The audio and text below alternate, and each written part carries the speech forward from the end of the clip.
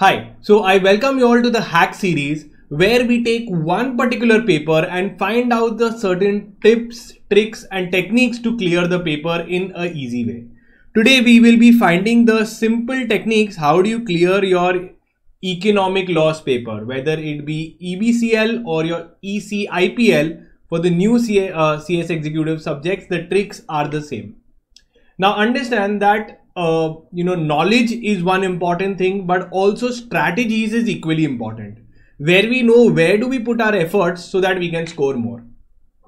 So let's see the first trick, and let me tell you, for the ECIPL or your economic law paper, it's very simple. It's very simple to crack the paper and get good marks.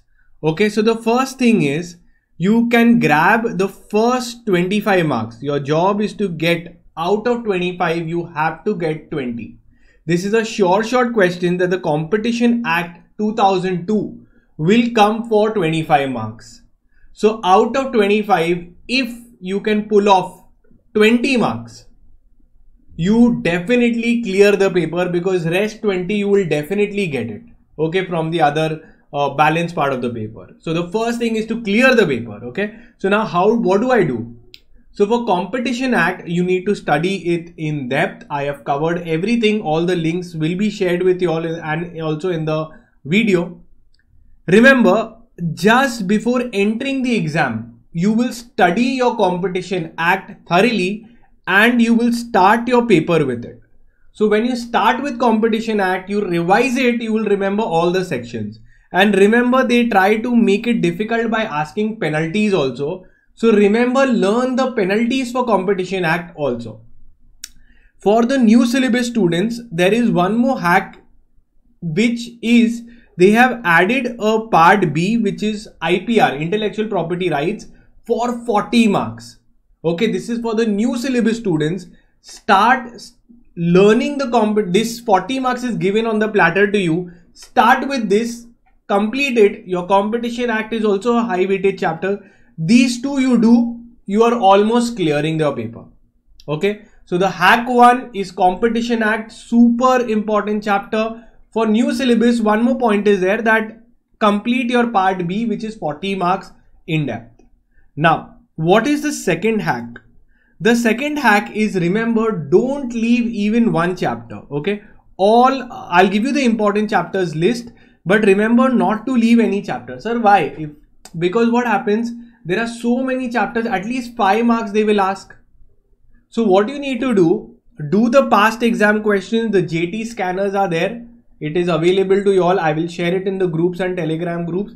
Go through the past exam questions, see how they are framing. Don't leave even one chapter.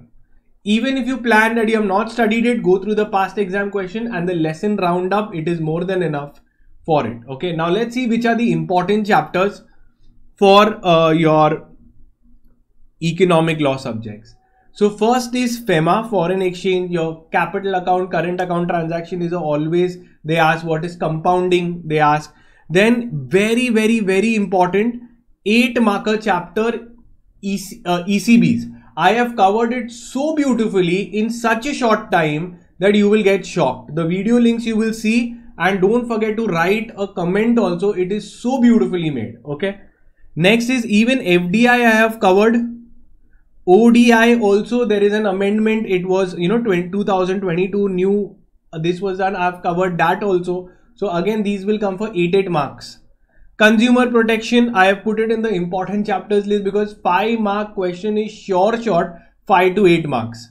Okay, RERA is also a very simple thing. Benami transactions, again very predictable, small chapter, high value chapter. And FCRA Act also, all these chapters, okay, especially these ones, are less technical.